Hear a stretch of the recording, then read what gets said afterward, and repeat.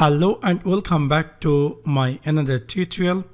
In this tutorial I'm going to share with you how to convert text to MP3 by using Google Translator. So let's take a look how to do that.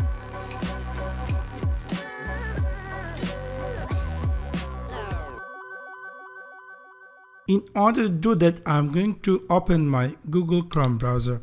Obviously for that you also need to open Google Chrome browser. Then go on Google Translate. You all know how to go there. So easily paste your any text you would like to convert it to any like you would like to convert this text to MP3. So just simply paste it here and then right click over here and then click here inspect. When you click inspect, in the right side you will see some inspect will appear.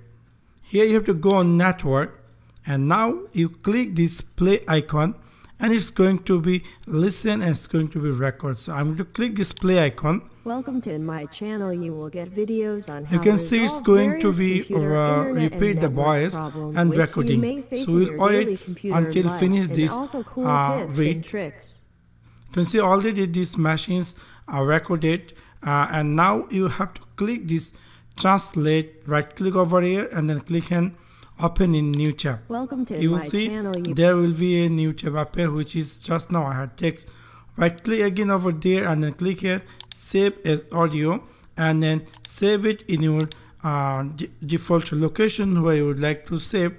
So I'm going to choose in my desktop and I'm going to give a name and then I'm going to click here save. You can see just now this audio is saved with Mp3. If I'm going to open it, welcome to my channel. You will get. You can hear that.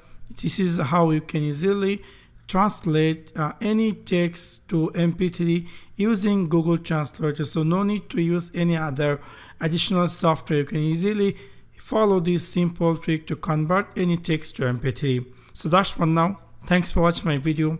See you next one. Peace.